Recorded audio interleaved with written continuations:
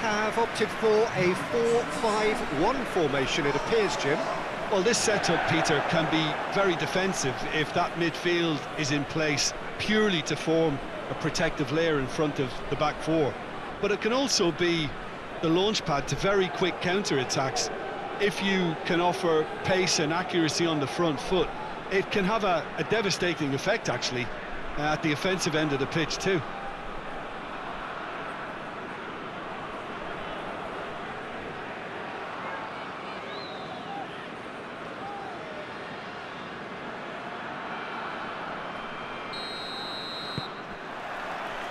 So we're up and running.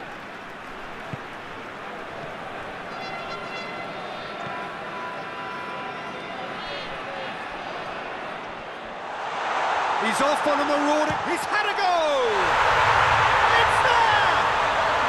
That's the start dreams are made of, and that has to give them great confidence for what's to come.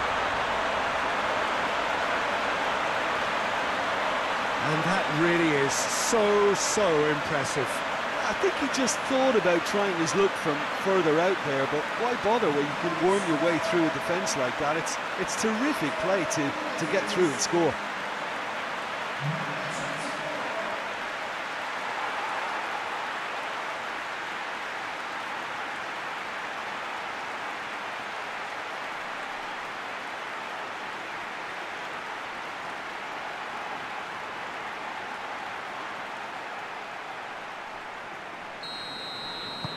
Antwerp take the early advantage.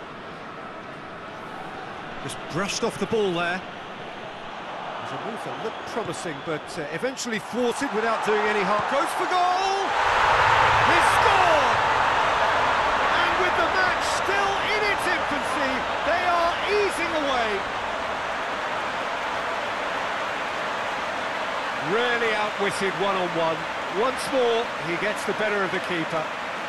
Yeah, and he knew all along what he wanted to do, and it's a really great instinctive finish. His second of the game, and an eye now for the hat-trick.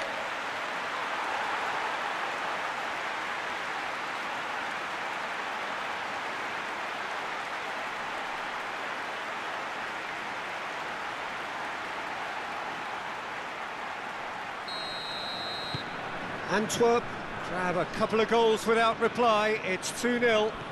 Well, unsurprisingly, Peter, the opposition look completely stunned. I'm not sure they can gather themselves. Looks a foul. Yep, referee's given it.